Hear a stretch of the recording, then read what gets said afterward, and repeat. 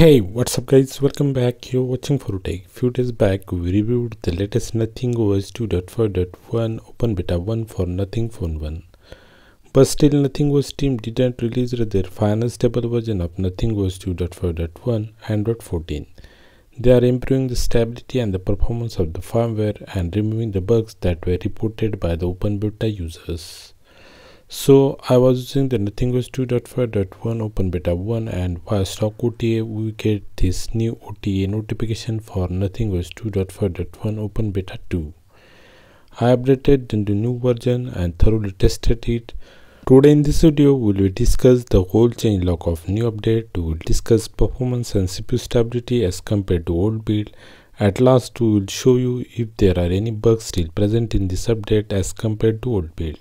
So watch this video till the end. Now without further ado, let's get started. On a new adventure.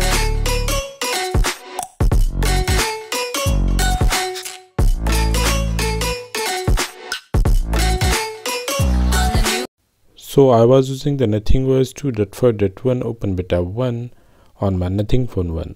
Via stock OT updater, I got the notification of new update of Nothing OS 2.5.1 Open Beta 2.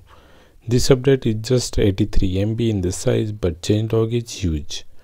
So if you got this OTA, you can directly download from here, or if you still didn't got this update of Open Beta 2, then your device must be on the Nothing OS Open Beta 1. Download this incremental OTA package given under the video description. Create the OTA named folder inside the storage. Now transfer this file inside the OTA folder. Now go to the dialer, there dial ***682**** and you will get this new manual updater screen.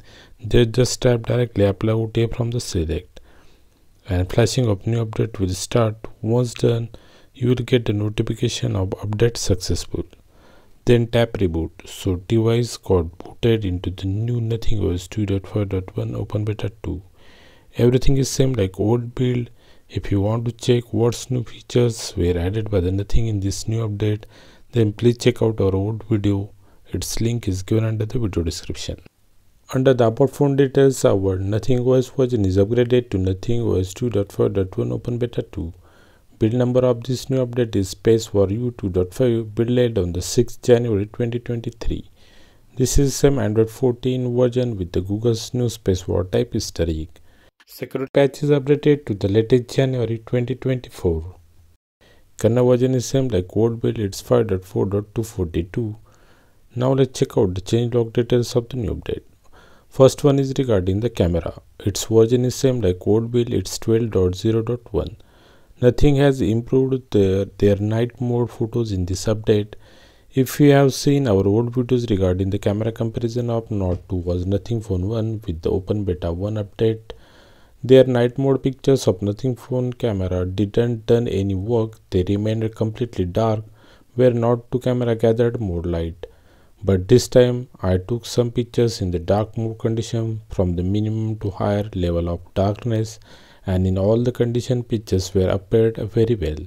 Lots of light gathered by the camera lenses to produce the sharp and clear pictures. Here you can check some samples and all are very good. So night mode pictures are improved in this new update. Next, shutter speed also got improved in this update. It feels more smoother while taking pictures. Next, Nothing has claimed that they optimized the sound effect for the specific games. Which are the specific games they didn't mention here, but they may be high-end graphics games like BGMI, Modern Combat, etc. Next feature they added is when phone is locked and when we try to access the QS panel, it's now accessible here along with the sometimes like network and connectivity options can be toggled on or off even if your device is PIN or fingerprint locked. You can toggle on or off Bluetooth, leaf light, torch, Wi-Fi hotspot, but can't able to toggle on or off the Wi-Fi and the network options. Aeroplane mode is accessible. NFC and battery share is also accessible when device is locked with the PIN or password. So most of the things can be accessible even if our device is locked on the lock screen. Next, Nothing has added support for the more chargers, so different company chargers with the different charging capacity can now charge the Nothing Phone 1 Previously Nothing Phone 1 charges on the 40 watt capacity, which was working well for the Nothing Phone 1. Next, Nothing has improved the RAM management of this update so the different tasks didn't get killed in the background even if you opens up the lots of different applications at the same time. Even they optimized the performance of the device when the RAM memory is too low because of lots of applications are running in the background. Next, fingerprint recognition accuracy has been improved in this update. It's more accurate and faster both on the AOD mode and on the lock screen. It unlocks the phone faster.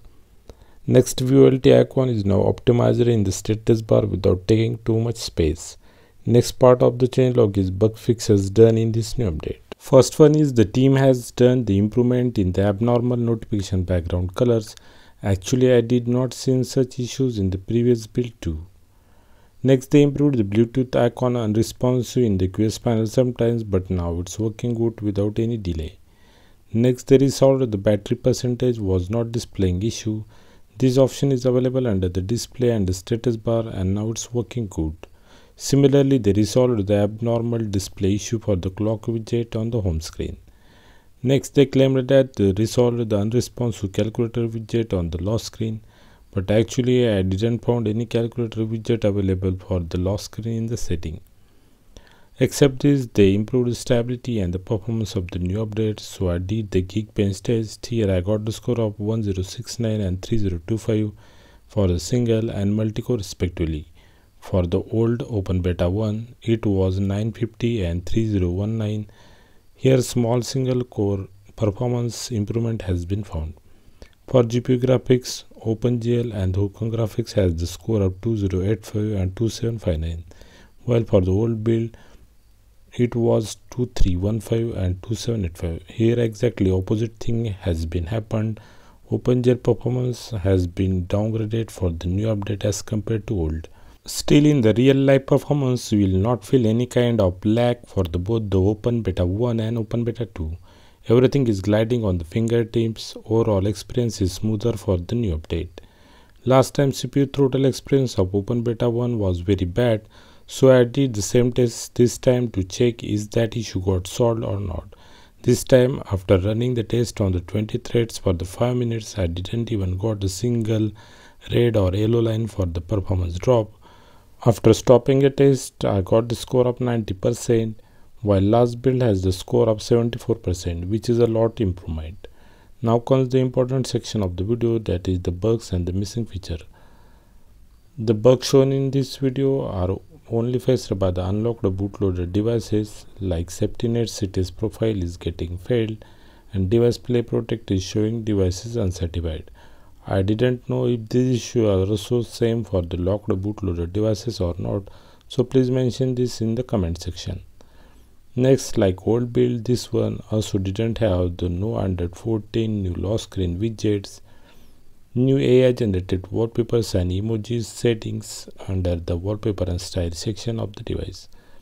In the QS panel also we didn't get the new linear font control tile which is available for the Android 14 devices. Except this missing feature, nothing serious I found in the new Open Beta 2. I think Nothing will release the next update as the stable Nothing OS 2.5.1. So stay tuned to our channel for the review of that update. So please do like and share this video, subscribe our channel, press the bell icon for the notifications of our upcoming content. Thanks for watching. See you next time. Take care. Bye bye.